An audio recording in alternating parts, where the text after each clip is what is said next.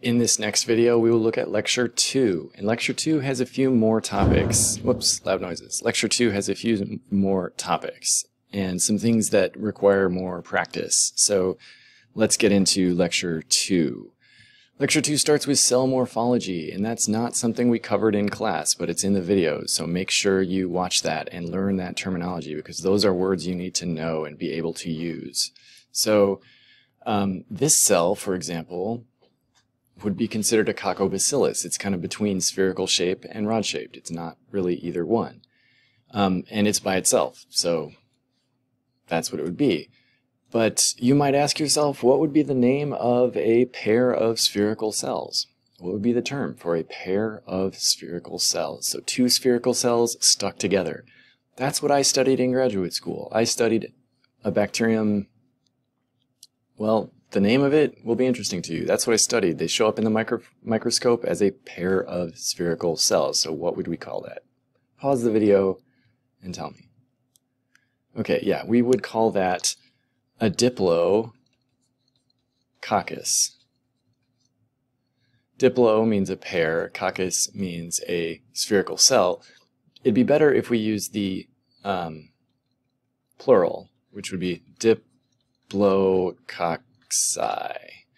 And the bacterium I studied in graduate school was Enterococcus faecalis. Strain OG1RF. And the one I named was strain OG1RF Delta 1918. Boom. That's how you know I'm super famous. I named that strain of bacteria. Anyway, learn those words. Then there is a section on why microorganisms are small. Make sure you go through these and understand them. I might ask you to tell me one or two reasons microorganisms are small. So these are all hypotheses. These are things we observe that make sense, that are likely to give microorganisms an advantage as long as they are small. But we don't know for sure why they're small. We just know a lot of reasons why evolution would push them in that direction. And they include maximization of surface area relative to volume. And that's what this slide is about. And you don't have to do the algebra on this slide, but you have to understand the ratio of surface area to volume and why that matters. Another one would be how fast molecules diffuse inside the cell. How long does it take RNA polymerase to get from wherever it is, like over here, to the part of DNA where it needs to transcribe a gene? How long does that take? Well, if this cell were huge, it would take a lot longer. So that's one thing. And then small cells can divide faster. And the faster you divide, the faster you evolve, the faster you can adapt to your environment. And then from there we went into bacterial growth. So make sure you think about the cell cycle. What does a cell need to do before it can divide? So tell me, what does a cell need to do before it can divide? Pause the video. Tell me.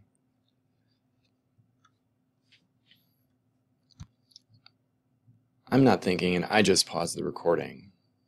That was fun. Anyway, what I was hoping you would tell me is that a bacterial cell needs to make peptidoglycan, because peptidoglycan limits how big it can be. So think about making a shirt bigger or pants bigger. What do? You add fabric, and they have to add peptidoglycan to become bigger. How do you make a cell membrane bigger? You add lipids to it, and it becomes bigger. So in order to divide, cells need to first get big, and in order to do that, they need more peptidoglycan and more lipids. In order to get peptidoglycan and lipids, they need enzymes that make those things, and enzymes that put them in the right place. So they need to make those enzymes, make lots of proteins. They need to copy their DNA. That requires enzymes. Ultimately, then, they need to become a big cell and put half of their stuff on each side, or each end of the cell, including one copy of the DNA on each end, and then they split into two cells. That's what we are picturing happening inside of these cells. So then one challenge that comes up with that is that exponential growth happens, and they go up at an ever-increasing rate, and that is where we get the idea of doubling time. We can measure how long it takes a population to double or go up by a multiple of 2, and that should be constant for a happily growing cell in what we call log phase. So that's what this set of data shows, is what the numbers would look like if it doubled every, I think, 15 minutes. 20 minutes. Doubled every 20 minutes. And after a few hours, it's going up by orders of magnitude. Think about it. If it doubles in 20 minutes, in an hour, it's gone from 2 to 8. And in an hour and 20 minutes, it's gone from 2 to 16. So it's gone up by more than an order of magnitude in 16 minutes. So really, we think of, if it doubles 3 times, it's gone up by a multiple of 8, so almost an order of magnitude. So if this population doubles for 3 hours, it's going up by almost 3 orders of magnitude. And so we can't graph that in any meaningful way unless we use semi-logarithmic graphing paper. So what I want you to do now is pause the video and tell me what is the value of this guy right here, the third from the top. So not this one, not this one, this one. What is the value of that? Pause the video and tell me. Wait, pause the video, tell me, and then convert it into decimal notation. Okay, how do we do this? We realize we want to know the value of this point, and so we know it's going to be an order of magnitude determined by this bold line below it. So any number in this region is going to be at the power of 10 of this bold line below it. Anything here would be the power of 10 of this line, and anything down here would be the power of 10 of this line. So 10 to the 5th power, it's going to be something times 10 to the 5th power. And then what do these lines mean again? Well, this bold one is always 1, and the first line above it is always 2. So this number is between 1 times 10 to the 5th power and 2 times 10 to the 5th power. And I would accept any answer between 1 times 10 to the 5th power and 2 times 10 to the 5th power. Realistically, looking at that, I'd say that's pretty close to 1.2, no.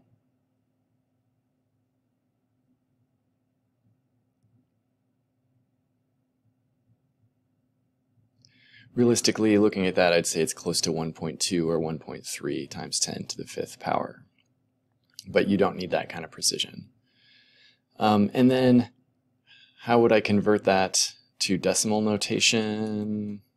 So let's say my answer was 1.25 times 10 to the 5th power. I start with the non-zero integers, and I remember the decimal point was here. It needs to move to the right 5 times because of this power of 10, 5. So it needs to go 1, 2, 3, 4. 1, 2, 3, 4, 5. And then we put in zeros, our little decimal point, and that gives us our number, 125,000. I can put a comma here, and I know that is 125,000. So that's how you do that. So make sure you're able to both do what I just did, and if I said put 125,000 on the graph, make sure you know where it would go. I won't make you tell the difference between like this point and this point. I will make it something that goes on one of the lines, but make sure you know what these lines all are. Cool. Something else you need to be able to do is understand turbidity. What is turbidity showing us?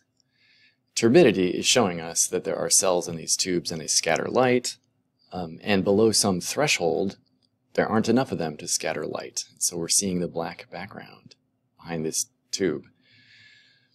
Remind me, what is the threshold population for seeing turbidity? Again, that threshold, the number I gave you was 10 to the 6th. And what are the units on that? Pause the video and tell me the units.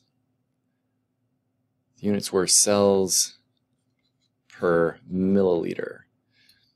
And so a population of 10 to the 6th cells per milliliter is invisible. But a little bit higher than that, it starts to be visible as turbidity. So if we multiply 10 to the 6th cells per mil times the number of milliliters, like 750 milliliters in a water bottle, that gives us the answer, some answer in units of cells. And that's how we would figure out how many cells can hide in your water bottle. Another thing to know is growth phases. So now would be a great time to stop the video and tell your, write or just say out loud, what is happening to the population here? What is happening to the population here? What is happening here? What is happening here? What's happening to the cells? Why does it look like this? And when does this happen? Go ahead, pause the video, and we'll come back.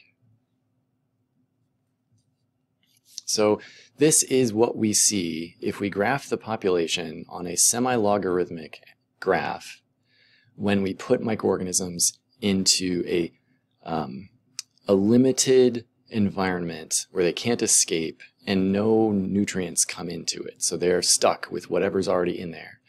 It takes them a while to figure out what to do, and then they grow exponentially. They grow as fast as they can, and that is determined by their intrinsic properties, but also how warm is it, how much oxygen do they have, what nutrients are there, etc. And that determines how fast they grow and how big their ultimate population is. And then they run out of food, most likely, and they don't grow anymore. And during this time, they're in dormancy trying to survive without new nutrients. And then eventually they lose that ability and they start to die at an exponential rate. That's what to know about this. So make sure you can label these different stages and tell me what is happening at the different stages. Something I want you to think about is what's the difference between this population here and this population here? If you could picture it, would it look different? And it should, because this is 1,000,000 cells and this is 1,000,000,000 cells. This is 1,000 times more cells than there were down here. So these cells here, the way I like to think about it, they are loving life. They have more nutrients than they can imagine ever using. So they say, hey, let's all make daughter cells. These ones up here are so crowded they can't even imagine the idyllic life of their ancestors. And very quickly there are so many of them that bang, they use up all the nutrients. So that is what happens with exponential growth. It's just like you don't see anything, there's nothing there, it's just peaceful, and then you start to see a population and then boom, it's huge. That is what exponential growth is like. That's what this graph would look like if it weren't on a semi-logarithmic scale. All right, so that's important. And then how do you write the names of microorganisms? So make sure you think of an example microorganism or example organism, species name. So, do you like oak trees? Learn a species of oak tree, learn its Latin name, and practice writing it and formatting it correctly. If you can't think of any, say Homo sapiens, because that's us. Cool. So then what else? That's part of taxonomy. And then what's phylogeny?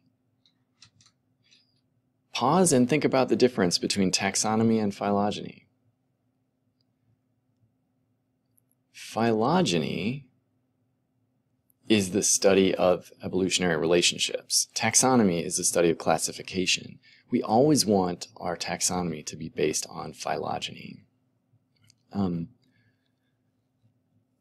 Let's back up. You need to know how to put the taxonomic levels in order. Sorry, I forgot that. So these taxonomic levels, you need to be able to take a disordered list of them and put it into order. And the old mnemonic device was like, did King Philip come over for good sex? And then they didn't know about strains, so there was nothing after that. And the new mnemonic is, does Katy Perry claim orgasms feel good sometimes? Sorta. Do what you must to remember things. And you definitely don't have to memorize that, but it is a useful thing to think through. What is the difference between a domain and an order? Well, a domain is a big group that contains oak trees, mold, and you, and an order contains monkeys, lemurs, and you. So things that kind of look like you and you. And the farther down you get, the more the organisms in those groups look like you. So, yeah, phylogeny is a study of evolutionary relationships, and really what I want is for you to be able to use a phylogenetic tree like this. And what this shows, again, is the distance, or the short path between any two groups, like animals to slime molds. That distance correlates to how many differences there are between us that we can measure. So if we were comparing mammals, we'd say, how many differences are there in our bones? But we're not. We're comparing everything on Earth, so we're saying, how many differences are there in our DNA? And what we can do with this is we can say, well, is there a difference between how closely we are related to the fungi and how closely, say, two bacteria phyla are to each other? Yes, there is. Most of the diversity of life on Earth is among the bacteria. They have been evolving, doing their own thing for 2 billion years, something like that. They're super weird and they have become super different from each other. And it's only fairly recently that animals and fungi and plants appeared and started to diversify. So again, if you measure a distance along the shortest distance between two different organisms, that's telling you how different they are.